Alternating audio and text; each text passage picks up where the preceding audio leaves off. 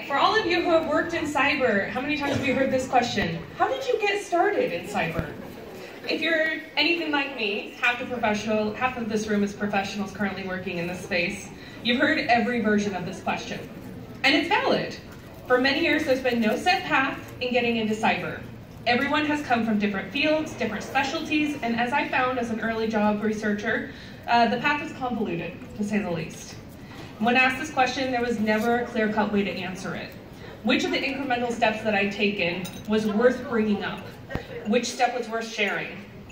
Today I'm here to talk about a program that I did for me and which continues to provide that step for women across the country. So I started pre-nursing as a freshman in college.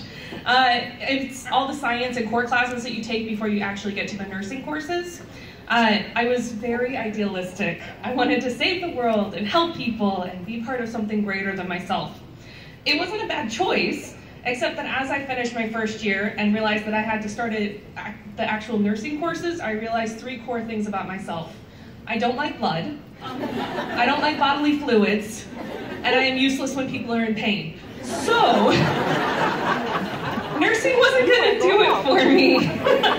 So the next few years, I stumbled about trying to find where I fit, and it was not fun because I was always the person with the plan. I was finally fed up, desperate for applicable skills, and I signed up for an IT program, technical program, hoping to just get started in something. It was a bit of a turning point. It introduced me to technology and gave me some confidence, but it wasn't quite right because the fun problems were all security. I was working with printers. Printers are not fun. And I really wanted to work in security, so I started searching again. And that's when I found out about SANS. This may seem strange to anyone familiar with SANS, but I had no idea who they were. For anyone who was like me, SANS is an educational institution that has trainings all over the world. As I was searching, I found that they had an immersion program, but I thought it was just another dead end, another hoax or false dream, but it wasn't. Actually, SANS launched their inaugural year of the Women's Academy in 2016. The program gave women in the United States nearing the end of their college degree, who had not worked in cybersecurity before, the chance to take 3 SANS courses and 3 GX certifications and help place them in jobs. And the best part was it's a scholarship program. So I applied and I interviewed and I got chosen. And in July of 2016, I traveled to Salt Lake City and to take part in my first SANS course.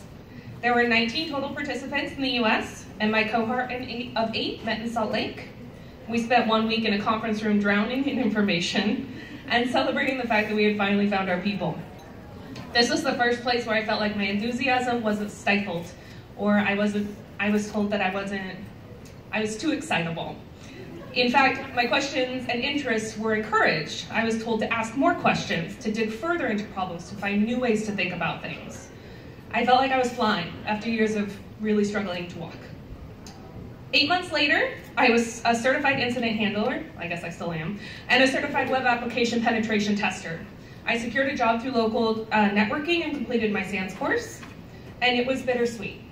I was excited to see what would come next, but disappointed I was leaving the community that was so integral in my development. So when I was offered the chance to mentor the next group, I jumped at the chance. We had 23 participants in the second round of the Women's Academy, and they completed their program in the last month. It was really exciting to see these women go through the same program, some of who had just graduated college, some of whom had worked in technology for years, and were changing careers, put in the time and effort to get the certifications and land jobs. At this time, 15 out of the 23 are already employed. The moment that stands out to me the most, however, was when I met with the group the first night before their course and answered their questions before they started down this journey.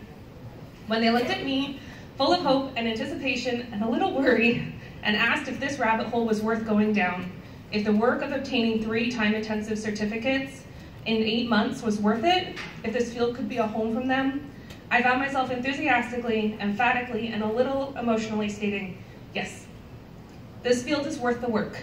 It's worth the struggles, it's worth the time, it's worth doing. Because we are part of a larger community, we're part of a larger goal. And there's a little bit of the save the world mentality in each of us. Because we dream of a better and safer world.